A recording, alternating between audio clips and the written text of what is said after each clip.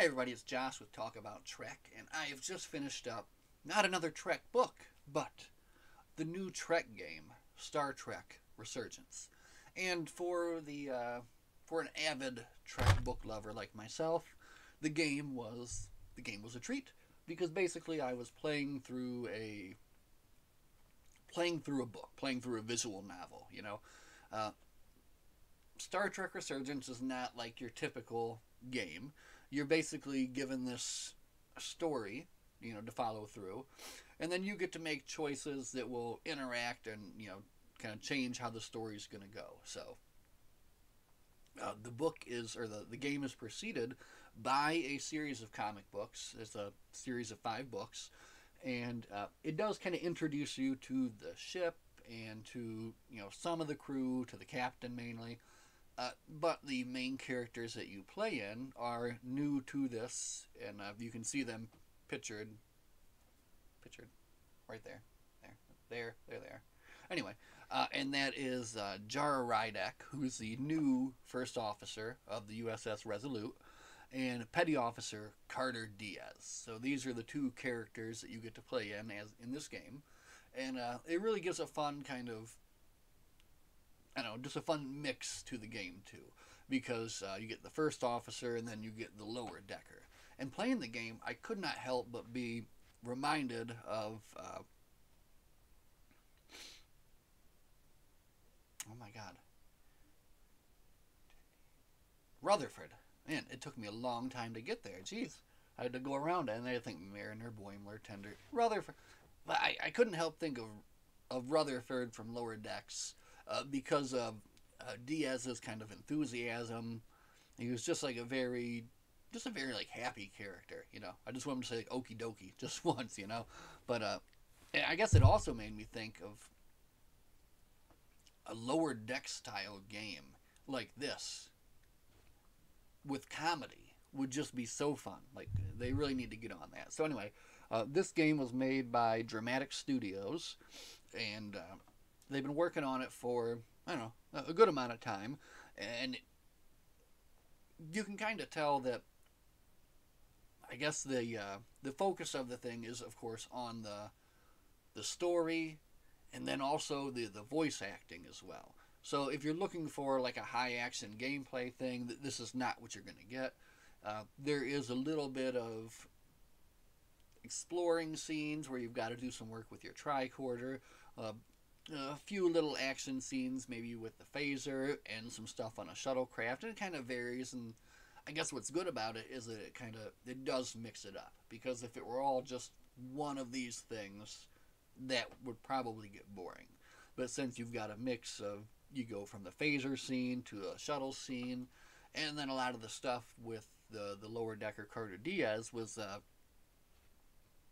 just like fixing this thing, working the transporter console and finding the right thing to get through. So kind of a little series of mini games and things like that to do.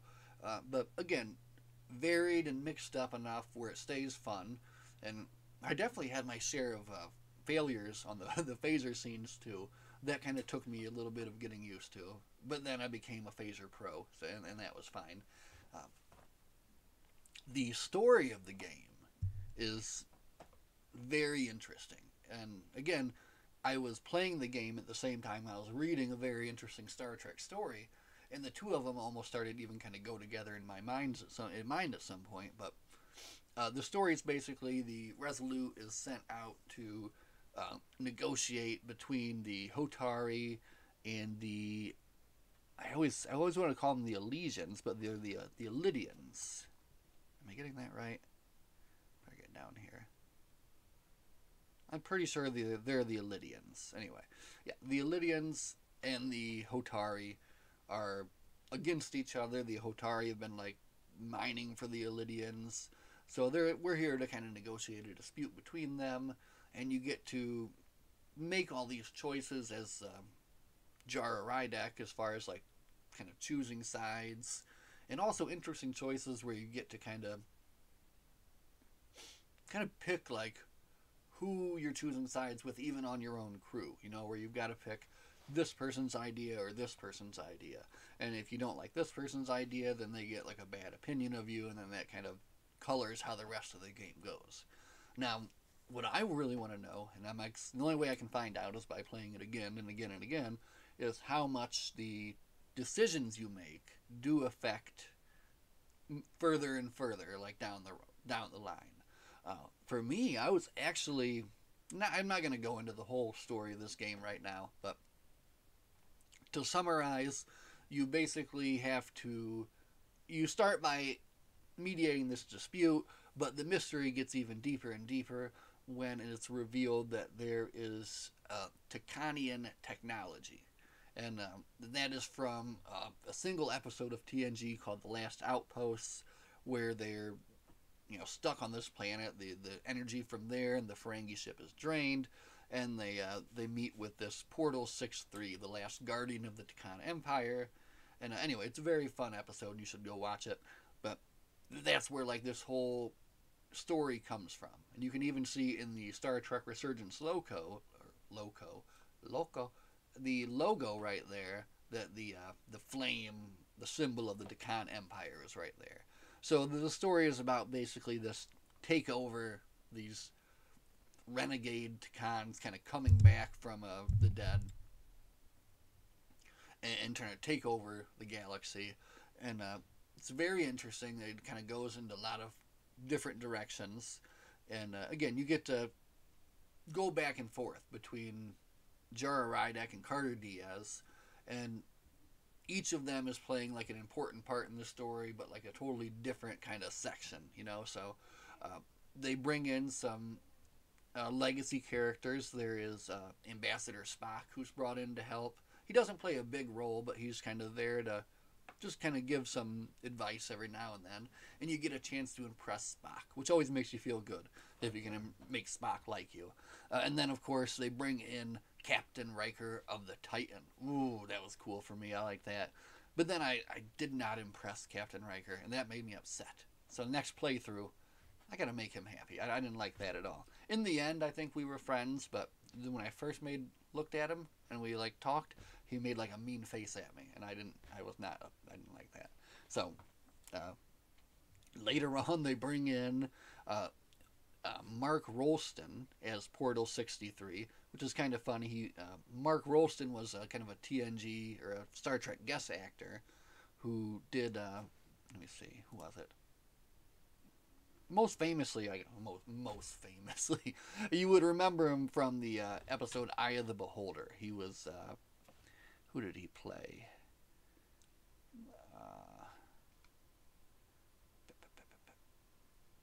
Anyway, he's been in a lot of stuff too. But he was in, it was kind of funny that they brought this TNG and this other kind of Star Trek guest actor back to do the voice of one of the main characters, which is Portal 6-3, which was the guy from the original episode. So it's kind of funny when they bring him in and he like becomes part of like their crew to help them out and save the day. And there's some scenes in the end which are a little silly, but they're fun. And again, the game is just, for me, it was just getting to interact with this very fun, very interesting Star Trek story. And the part about it that I guess lends replayability, of course, is that now, not right away, I'm going to give it some time, I can go back again in the future, I can play this game, and I can make some different choices and see where that's going to take me. So I'm definitely interested to do that, because I was not happy with my ending, and I want a better ending for my lower decker Carter Diaz. But I'm afraid the only way I can do that is by sacrificing someone else. So how can I do? I don't know. It's going to be a tough choice the next time I play through, and there will be another playthrough for sure. But definitely, this is a game for Star Trek fans to play through, because there's so many little things. There's so many fun little things, just little references and just little chances to see and do and work the transporter console and work the shuttlecraft, and then at the end there is just kind of that excitement too, as you're making these kind of last minute decisions. on what to do and was it the right thing to do. Could I have saved more people? Could I have saved these people? I'll have to play again to find out. But all in all, it was such a good experience. And I'm hoping that this is not just kind of a one-off. And this will maybe be the start of a new era of Trek games coming around. Because I see a lot of potential with more games like this. Like I said, they could go even into like a humorous side with like Lower Decks, or I can only imagine the fun thing they could do with some kind of Strange New Worlds. Just there's so many options. I just wish that someone would really take it, and someone that loves it would really take it and just give us much more. So whoever made this game obviously did put a lot of love into it. The voice actors, I was impressed all the way through with all of them. I really thought they all did a great job, especially the two main characters, which were, I'm going to say, Cretia Bajos as Commander Zara Rydek and Josh Keaton as Petty Officer Carter Diaz. Did excellent work. Of course, Frakes reprised himself as Captain Riker. Deborah Wilson, who has done a lot of voice work, does two voices in it, and I think does a great job. I'm not sure of many of the other people, but all in all, the voice work was great in the thing. So I think maybe there was a little bit of like performance issues, but it seemed like that was kind of mostly at the beginning. And then I had like a little bit of stuttering here and there, but nothing that was terrible at all. Everything kind of really went smoothly. There was just a few things that maybe my computer wasn't really happy with. So, but other than that, performance was good. Again, voice acting was good. Story was great. And I want to go back again and I want to try it again to see how I can make it different. So, what else can I do to make a better ending for my guy? Because I really, like I said, I don't like how it went down for Carter. So, all right, so that's all I have to say about Star Trek Resurgence. And again, we're going to go back to it in the future. And when I do, I definitely will talk again, because I want to be able to talk about how much this game can change on a different playthrough. So that'll be the idea. So that's it. Thank you all so much for sitting with me and talking about Star Trek Resurgence. And we'll be back again soon for more Star Trek book talk, game talk, and fun. As always, live long and prosper. And we'll see everybody in the next one. Goodbye.